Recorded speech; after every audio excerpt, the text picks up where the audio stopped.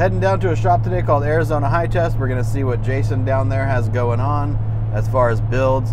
We did photograph and film a truck form a few weeks ago for the GSI calendar. So I'll put that at the end of the video. I'll have him talk about it a little bit and what went into that build. It was really cool. So I'm going to try to do more of these. I'm in a hotbed of shops and builders around here in the Phoenix Valley, so I need to start getting out and hitting these shops up more and seeing what they have going on.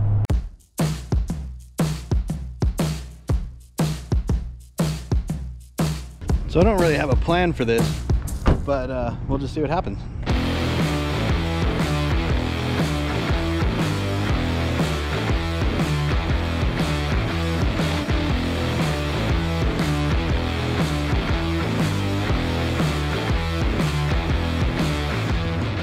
Hi, I'm Jason Berland. We're at my shop, Arizona High Test, here in Chandler, Arizona. We started this business a little over a year ago, and then we actually started in my two-car garage. We quickly gained popularity for doing hard lines, so air suspension hard lines and brakes and fuel hard lines.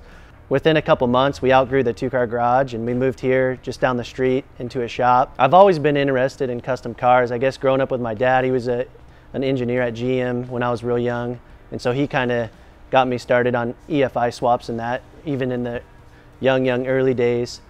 I never thought that I would do it for a living, but just one thing kind of led to another, and here I am.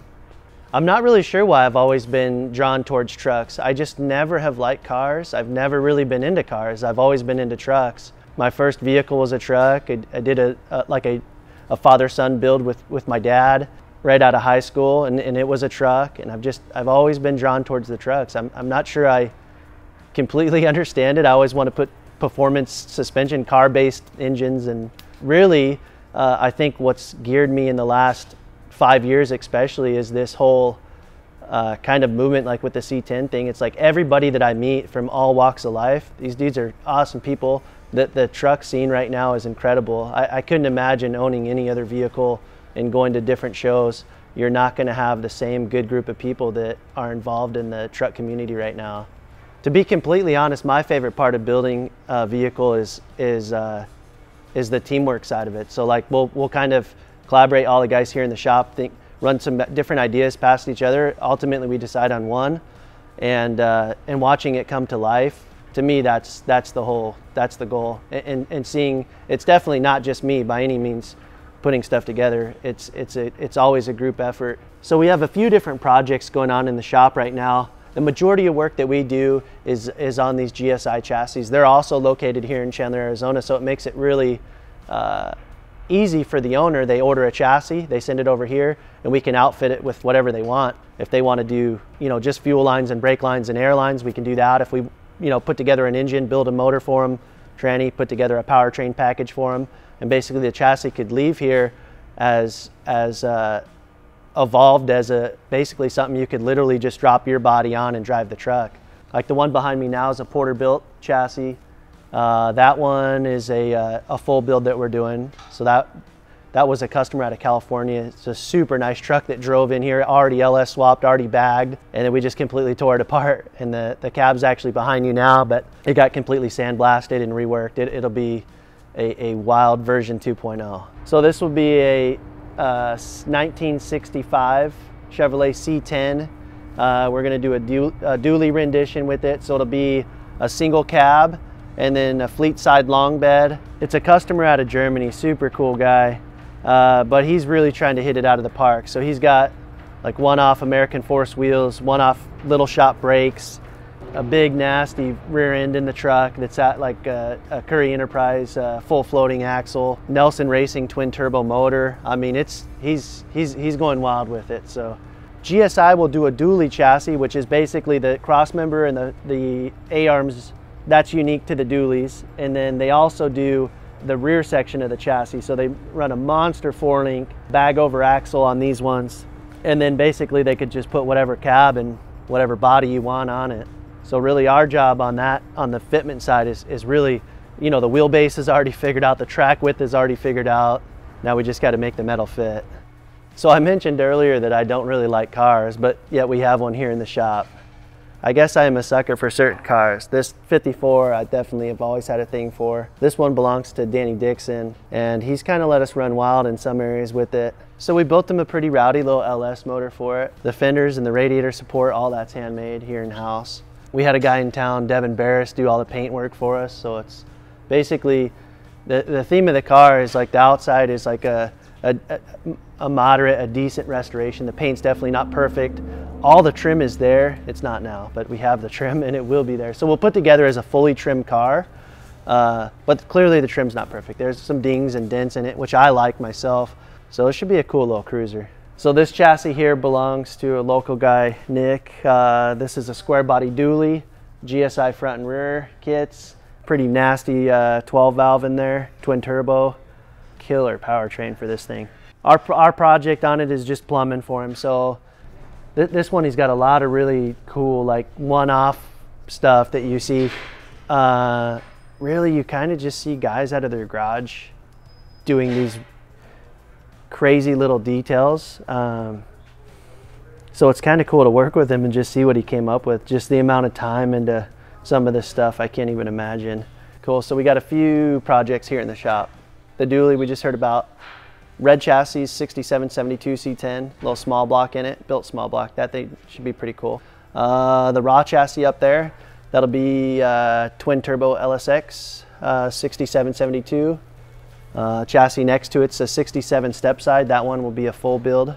This one came out of California, chopping block chassis, 6772. Just doing plumbing, air, and brakes on that one. Another car snuck in here, a Trans Am. This one's got 5 1/4 LS3 T56. It should be a smoking little car. Doctoring up some work on it, and then we'll kick it out the door. It should be a fun little car. Let's see the stretch cab. This one we pumped the brakes on a little bit. We may be building a Jimmy instead. Surface Nick just did the rendering for that. I just got that this morning. I'm really pumped on, not that project. Same owner, new truck. Really pumped on that one.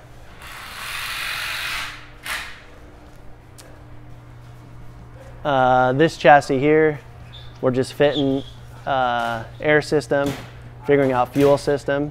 Then we'll bring it over and they'll finish gapping the sheet metal and do paint and body on it.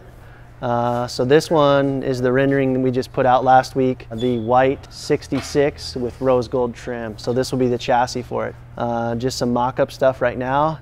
We'll start really getting this thing together. I'm really excited about this one. This one will be cool. We got some good ideas, I feel like, coming together for this one. So the 59 wine truck really came to us in small progressions. His was, I believe it was the first GSI full chassis that I plumbed. We were doing it out of my garage. I kind of watched the project evolve through Rick at Homegrown Rides on Instagram. Next thing I know, the chassis got like this big LSA motor in it and a big transmission. And basically Rick was trying to help him put the puzzle together so the truck could just go home, be transported back to Massachusetts.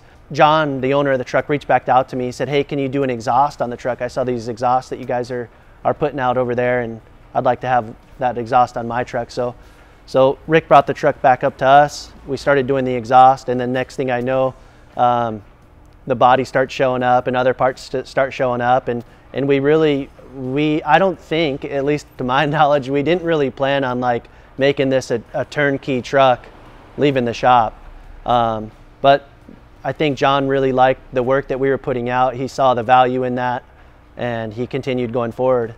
It was an interesting build for me because John owns a shop. He's very capable of doing all of the work that we had done. But I think, like, again, he liked what we were putting out, and he wanted to just see how far we could take it. So you could kind of see from the video, you know, when the doors open, the interior is not done. There's no stereo.